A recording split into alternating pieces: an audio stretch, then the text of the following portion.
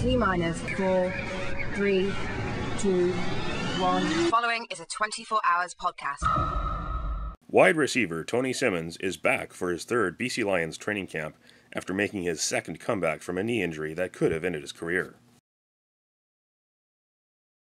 The previous camps, I had to go through a lot of stuff, played 5 games the first game, and messed around, got injured, hyperextended my knee, rehab, came back for another season, second game of the year, got horse collar, got pulled down, snapped my knee again, so, third is the charm, so this year is going to be hopefully 18 full games and pulling it out, and whatever the numbers fall out to be for my career for this year, they come out to be.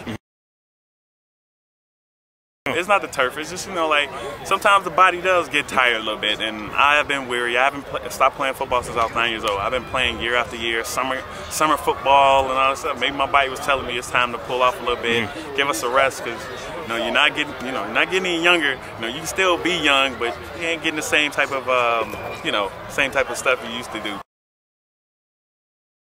Being a fitness expert and all, that kind of helps. That really helps. Being a sports performance consultant as well. Learning the speed, agility, and quickness stuff.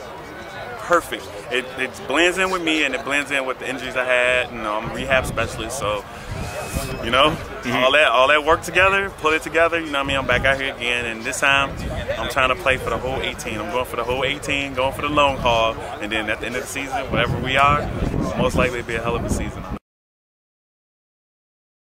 I was there, cheering them on. They saw me come back. When they saw me come back, they was like this. He just won't stop. And that gives them that feel of, even though you are older, to get that heart. He still has a heart for the game, and he's not ready to quit. So that's me. 24hours.ca